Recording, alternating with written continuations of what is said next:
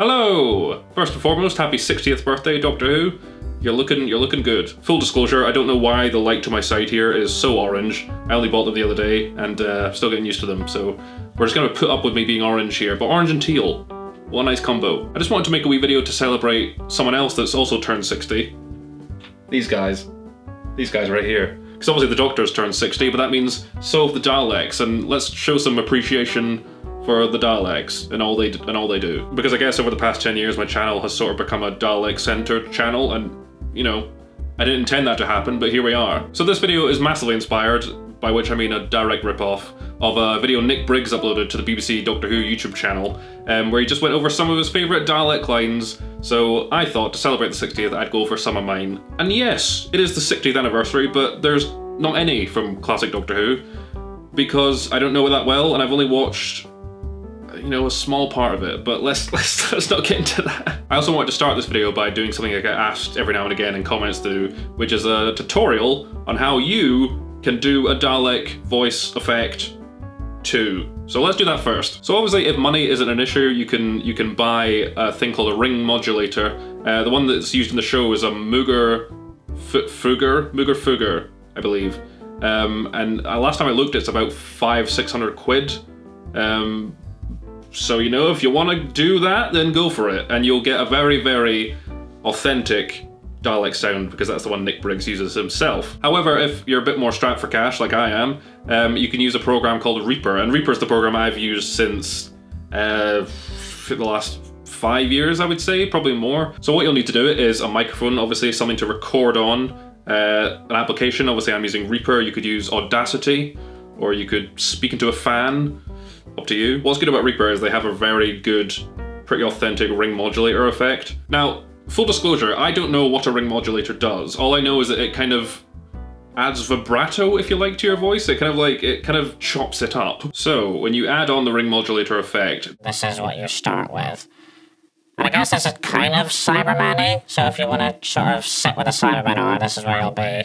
The settings I use for Dalek are as follows. So mode frequency is the most important setting. Again, don't really know what it does, but it makes it sound like a Dalek. So you'll start off about here, about 40. It's kind of Cyberman-y, and if you bring it down, it sort of changes the space between, you know, the chippy-choppy dialogue.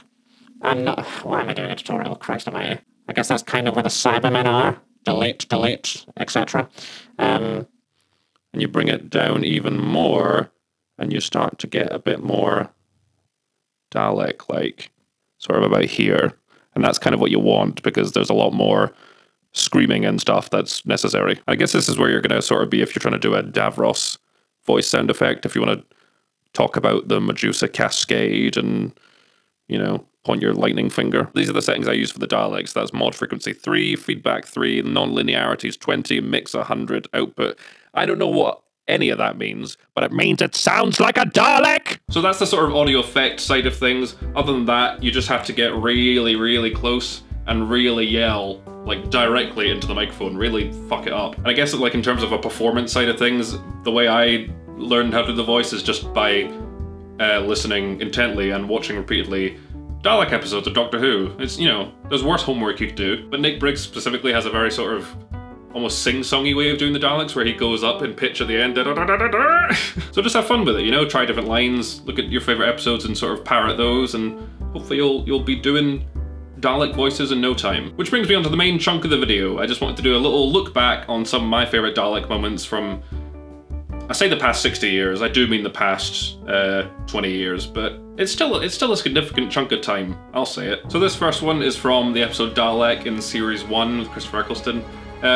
It's a very nostalgic episode for me. I remember in primary school, when Doctor Who was still a massive thing after it just come back, someone wheeling in one of those giant TVs on a platform so we could watch Dalek on a VHS that they brought in and recorded from home when it was a rainy playtime. Good times, good times. So the Dalek has outwitted everyone and escaped its cell and decides to download the internet to restore itself. I didn't know we could do that. But he downloads everything, restores himself, and then with great victory shouts, "The Daleks survive in me!" So on to my favourite episode of Doctor Who, and this has always been my favourite since I was a child and I first watched it. Parting of the Ways. Big surprise. This fella. He's in his prime. But I absolutely love Nick Brick's performance as the Dalek Emperor. It's so chilling, and it's that kind of thing where I would love for them to bring the Dalek Emperor back, but at the same time I really don't, because like he's so perfectly done and has such a good ending in that episode that, you know, I almost kind of want to leave it as it is. But he has one of my favourite Dalek lines in the whole show in this episode, when he's just ranting and going wild about how he's going to destroy the human race on planet Earth. Purify the Earth with fire. This planet will become my temple and we shall rise. This will be our paradise. Moving on, we're going to go to Doomsday. The cult of Skaro have just emerged out of a big golden ball, and they're wreaking havoc. There's obviously plenty of lines to choose from this episode, but one that always makes me laugh is when the Doctor's taking out the sonic screwdriver, and Dalek Sec just goes, "A sonic probe?" Keeping with the theme of sassy Daleks, we're going to the New York episode. What the hell is it called? Daleks in Manhattan, and... Daleks in Manhattan.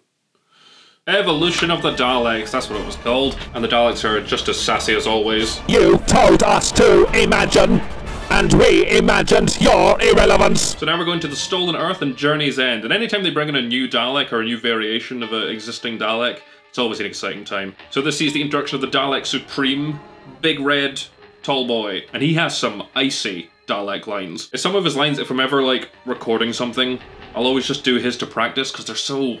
Oh. The last child of Gallifrey is powerless. Oh. And at one point the TARDIS gets launched into a fiery pit, which is never a good sign. And the Dalek Supreme doesn't, you know, he doesn't hold back. You are connected to the TARDIS. Now feel it die. The TARDIS has been destroyed. Now tell me, Doctor, what do you feel? Anger, sorrow, despair. Then if emotions are so important, surely we have enhanced you. Skip ahead to a new era now. Stephen Moffat and Matt Smith take the helm with one of the best finales I think the show has ever done. The Pandora opens and the Big Bang. Again, new variations of a Dalek. It's always exciting. And this time it's stone. It's a stone Dalek. You know, say what you will about River Song, this scene is quite awesome. Records indicate you will show mercy. You are an associate of the Doctor's. Mercy. Mercy. Mercy!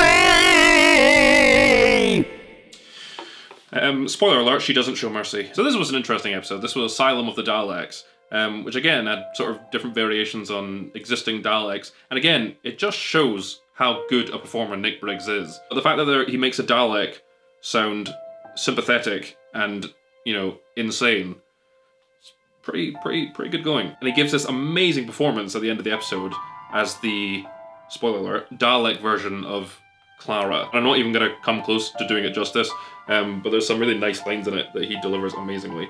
We have grown stronger in fear of you. The Daleks above have begun their attack.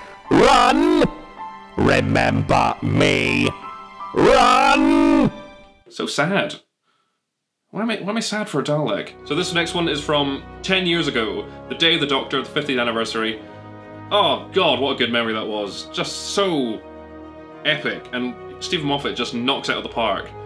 Oh my god, it's good. But there's some amazing Dalek moments in this episode, but one I just love because it's so epic is the Doctor, as played by John Hurt at the time, smashes his TARDIS through a wall. And as the Dalek is lying there dying, he managed to just squeak out these few words. The Doctor is escaping. What are these words? Explain. Explain. And we'll wrap it up now because I'm getting a sweat on. With a line that just sums up the Daleks from Chris Chibnall's episode. Oh, Christ.